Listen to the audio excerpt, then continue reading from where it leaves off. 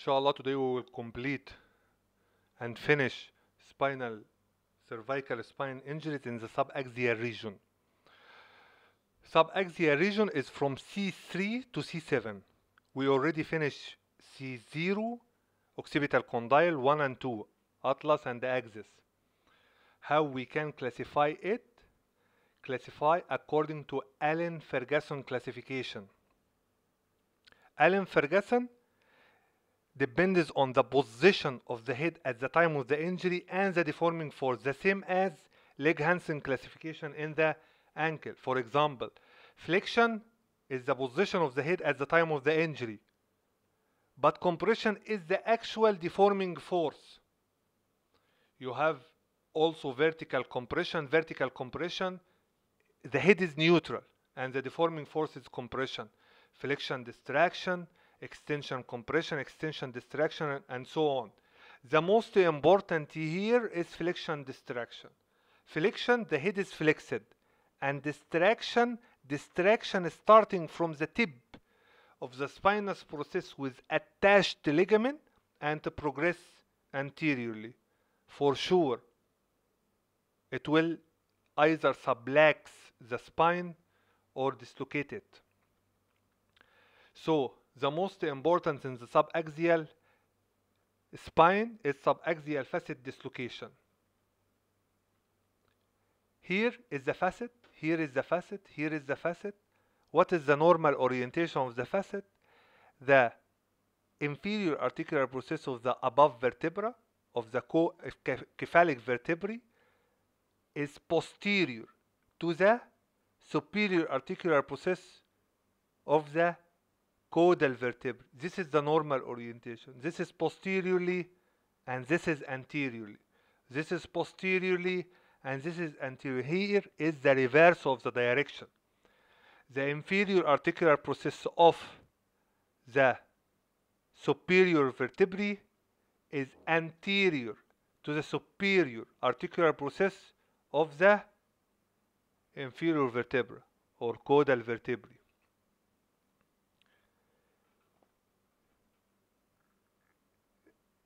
There is here mild subluxation, but here, if the tip of the inferior articular process of the cephalic vertebrae is at the tip of the superior articular process of the lower vertebrae, this is called pierced. If a frankly dislocated anterior, this is locked part.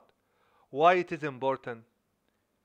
If you have this X-ray and coming to you in the ER, you have to reduce it. You have to convert locked part into pierced part, then complete reduction. Locked part, locked facet, the inferior articular process of the superior vertebra is completely anteriorly, completely reversed its position. How we can classify? What is the mechanism? Flexion, distraction again. What is the classification? Here is the facet. Here is the facet is subluxed and nearly there is no translation of the above vertebra to the lower vertebra. Here is translation about 25. This is 50% of the vertebrae. If translated below the 50, it is unilateral facet dislocation. Unilateral. If it is translated more than 50, it is bilateral dislocation. And this is the floating vertebrae. This is the stage 4. So stage 1 is only subluxation without translation. Around translation about 25 is a unilateral, and bilateral dislocation is more than 50% of the width of the vertebrae, and translation, then the floating more than 100%.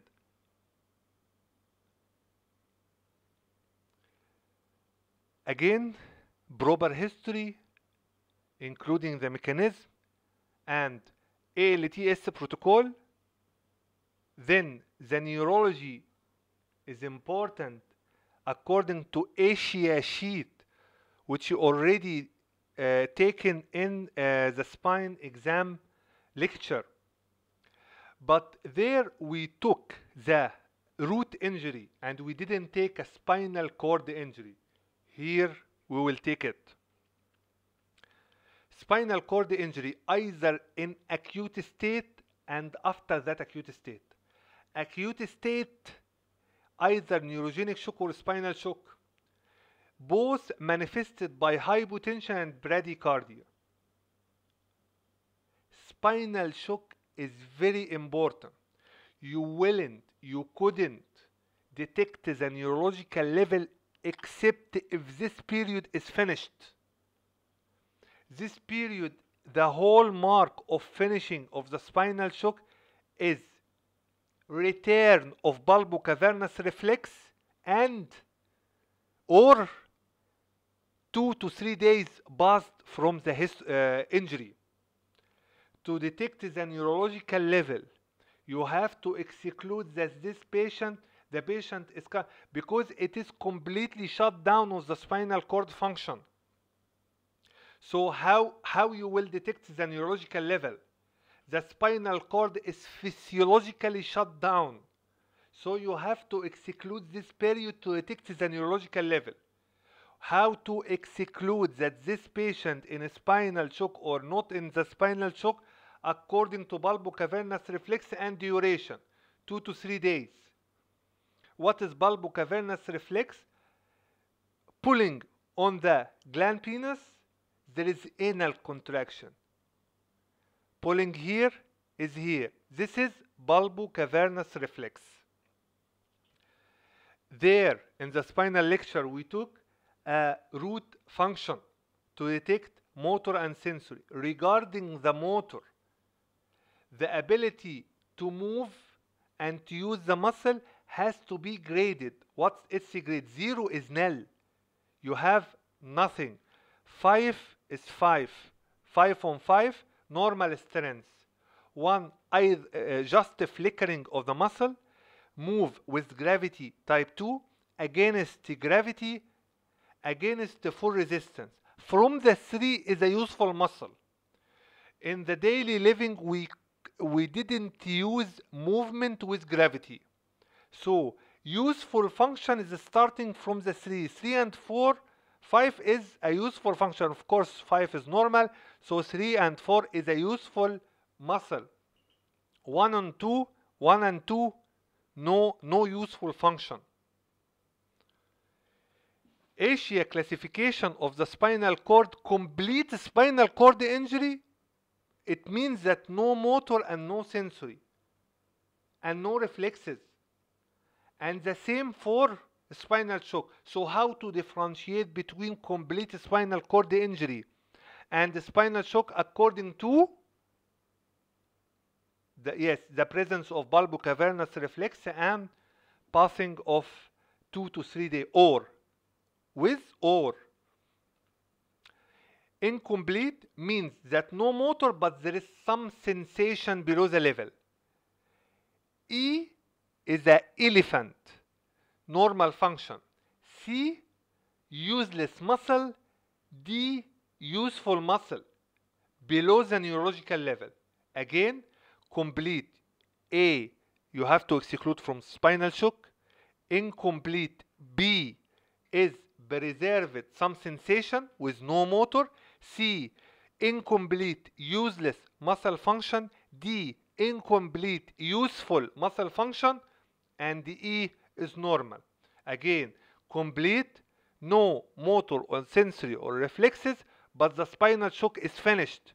So the bulbocavernous reflex is intact. This is Asia A. Incomplete injury. 6 forms. Simple transection of the spinal cord. This is the posterior column. Posterior column for proprioception. P for P. Lateral part of the spinal cord and ventral part have the same tracts. Lateral corticospinal, lateral spinothalamic, anterior corticospinal, anterior spinothalamic. Corticospinal for motor and spinothalamic for pain. So if you have some affection here, you will lose to proprioception. If you have here or there, you will have loss of motor and sensory. This is a simple speaking. Also, the arrangement of motor is upper limb towards the center and lower limb towards the periphery. So if you have a lesion in the central part, the upper limb is affected more than the lower limb. Central cord syndrome, one of the most common incomplete spinal cord lesion you will face in your real clinical practice,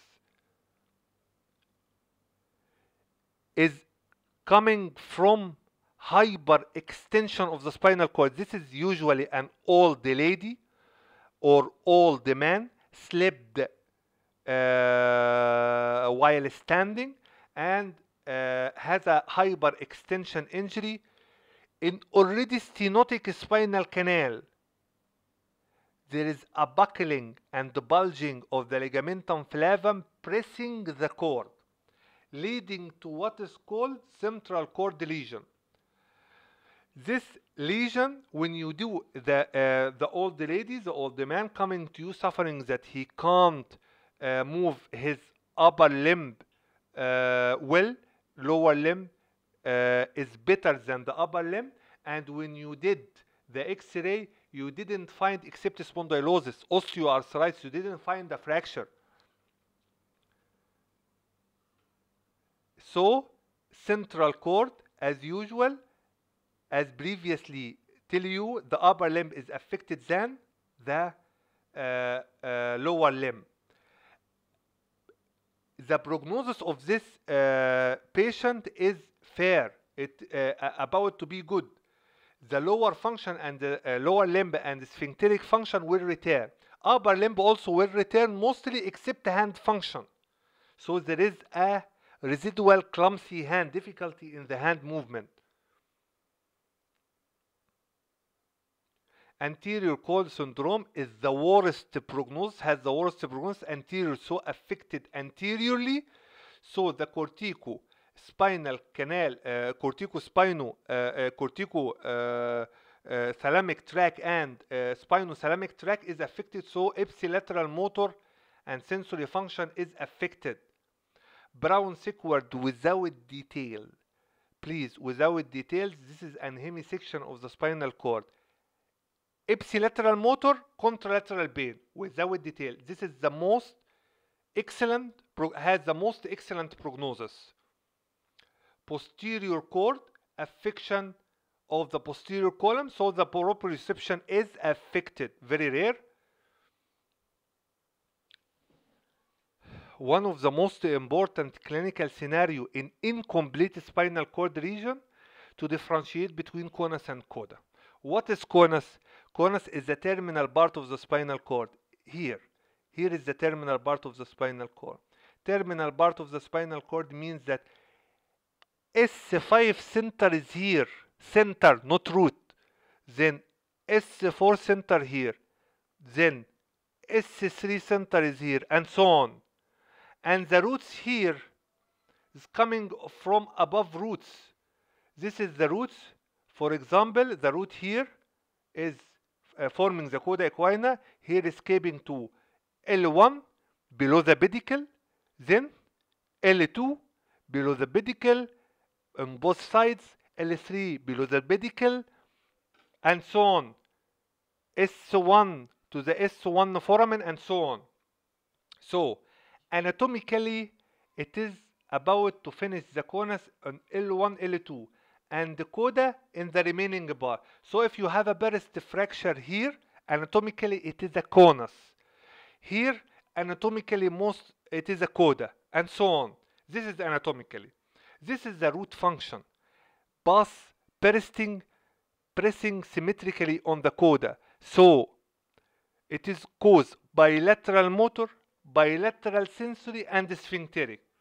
While conus, this is the centers of S2 to S5, and this is the sphincteric function.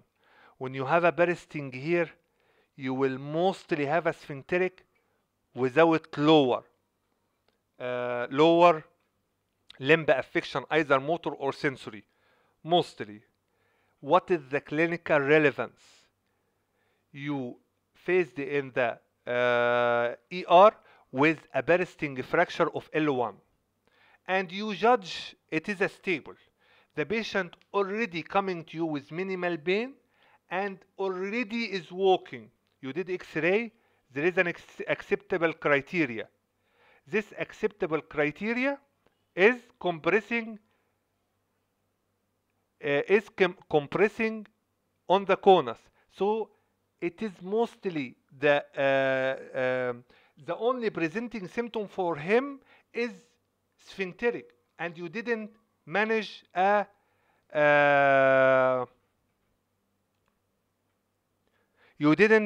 do a BR for him.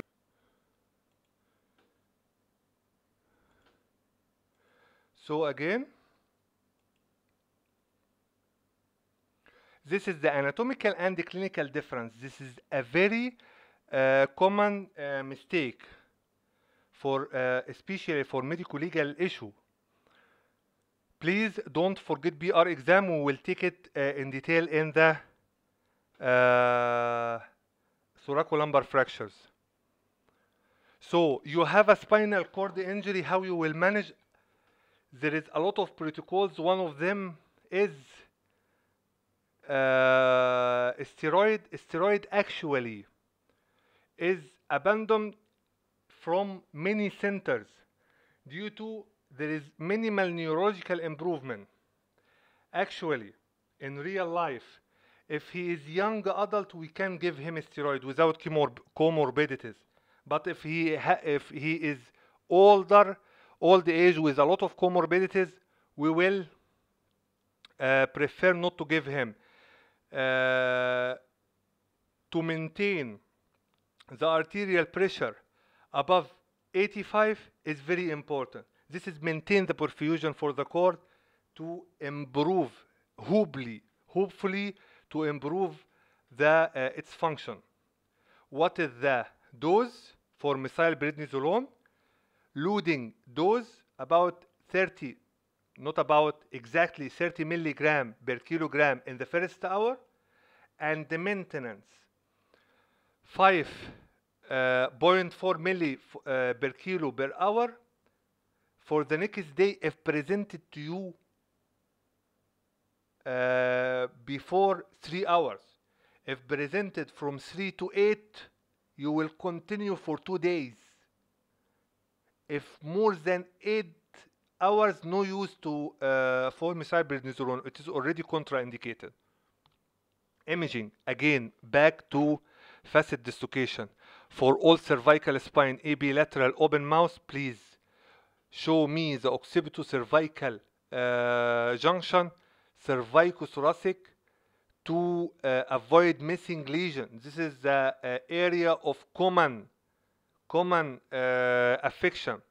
There is something called non-contagious fracture. If you have a C1 fracture and or odontoid fracture, there are about 50% incidence of C6 fractures, thoracic fractures, and so on. So you have to do X-ray for all other parts. CT scan is mandatory for all cervical lesions. MRI is also mandatory, either in emergency in the ER, immediate in the ER, or through appointment through OBD. This is insufficient X-ray. Here I see C1, C2, 3, 4. Where is the rest? So, and also in arthritic changes, you can't judge what's going on. So CT is important. Timing of MRI regarding facet dislocation is controversial. This is a dislocation. As usual in our orthopedic curriculum, all dislocation should be reduced. We reduce this through traction through Gardner-Wells tongue. We will talk it later. So, if you have a dislocation in already oriented patient and neurologically free, you can do traction without doing MRI immediately. You didn't go to the theater without doing MRI. This is an high energy trauma, mostly will be fixed. You wouldn't go to MRI to go to theater without MRI. But when you will do MRI, if already alert without neurology, you can do traction, immediate traction. If he has a complete spinal cord lesion, complete, so you can do in traction, you didn't have anything to lose. The problem, if incomplete and non-oriented patient, you have to see the disc state. You have to document it medico-legal. Okay, but finally, before going to theater, you will do a MRI. Non-operative management, as I inform you first, through traction. You have to reduce. Traction is done through Gardner-Wells tongue. Gardner-Wells tongue is done in line with external occipital, external auditory meatus, here and there. But actually you want to exaggerate the deformity. You want to more flexion. So you can put it here, a little bit here. Here. To, when you're doing a traction, it will do a flexion moment. This is a bilateral facet dislocation. By the way, bilateral facet dislocation is easily reduced compared to unilateral facet dislocation. Bilateral facet dislocation, because it is translated more than 50%. This is the facet.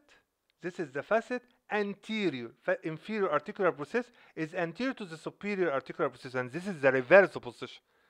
You will do a traction in a flexion position until reaching a pear-shaped position, tip on tip.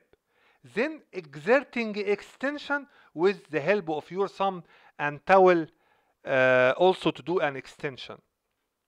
Again, starting in flexion till reaching pear-shaped facet, then extend it and put the thumb here on the step when you're feeling the step. Operative treatment, this is a high energy trauma. It is mostly unstable injury and he will need surgery. Please, before the surgery, awake fiber optic intubation. Why awake fiber optic intubation? The patient is neurologically free and you decide to take him to the theater. After intubation through hyperextension of anesthesia doctor, he become neurologically injured. And after the surgery, the patient presented to you on the table with some type of spinal cord injury, either complete or incomplete. So for the safety of you and also the safety for the anesthesia doctor, awake fiber optic intubation is mandatory. In these cases, we prefer to monitor the spinal status. This is separate lecture, either motor evoked potential, somatosensory evoked potential, or spontaneous EMG we will see later in the separate lecture. We fix him either posteriorly or anterior. The rationale here is what? The rationale, if you have a posterior ligamentous disruption without anterior disc disruption, so why I have to go anterior? So if I have a posterior ligamentous disruption, I will fix him posterior. If I have anterior and posterior, it is better to go anterior. Simple, easy surgery. But actually, in the clinical practice, most patient is disturbed posteriorly and anteriorly, and we fix him. Single level ACDF is good for him. This is practically how we fix him, reduce him posteriorly. This is attenuculum clamp, exaggerate the deformity.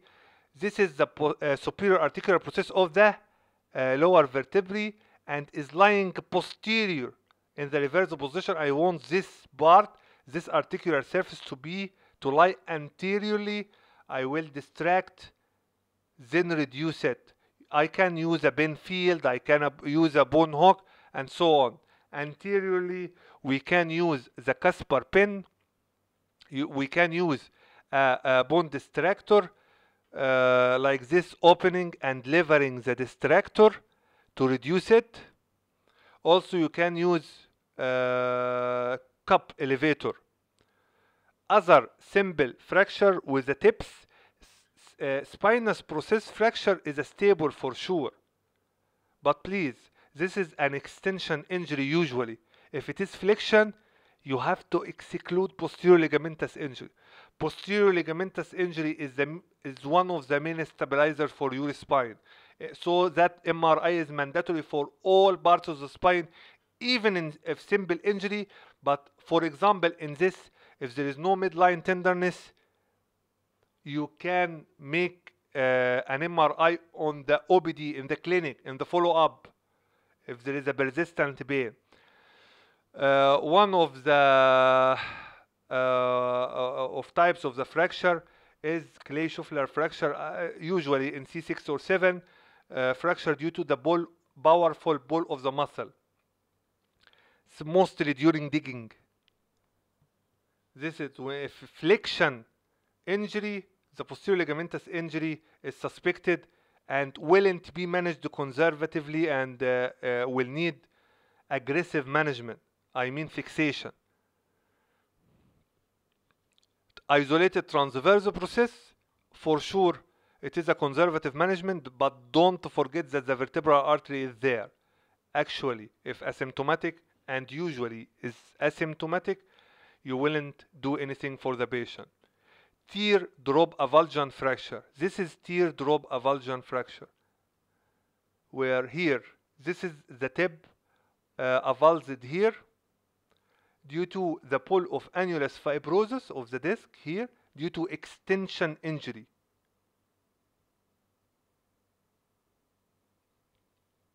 This is also a teardrop, but not avulsion. This is a dangerous injury. Not a ship, a larger part, the superior vertebrae is posterior translated in relation to the inferior vertebrae. There is a sagittal coronally oriented fracture in the CT. This is a dangerous, and this is not for conservative. This is a teardrop avulsion fracture and can be managed conservatively, but there is this another one, a teardrop fracture, dangerous teardrop fracture, and should be managed operatively. Lateral mass fracture, if it is non-displaced and with no neurology and unilateral, it is mostly a stable fracture. If it is displaced, bilateral, or there is a spinal cord injury, this is a high energy trauma, so mostly it is unstable, so it needs fixation. This is the rule. In lateral mass, please don't forget, in all spinal trauma cases, posterior ligamentous injury, you have to exclude through palpation, step, you will feel a step, or through the MRI. The goal for whatever operative or surgical management is to maintain stability, to maintain alignment, and decompress if there is a neurological deterioration. What is this? How you will manage?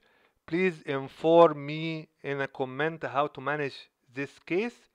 The answer of the previous question in the previous lecture, this after taking a proper history, after doing ELT protocol, after neurological examination, root and cord, we will this X-ray show, lateral X-ray showing fracture of the bar of C2, Hagman fracture, little no angulation, and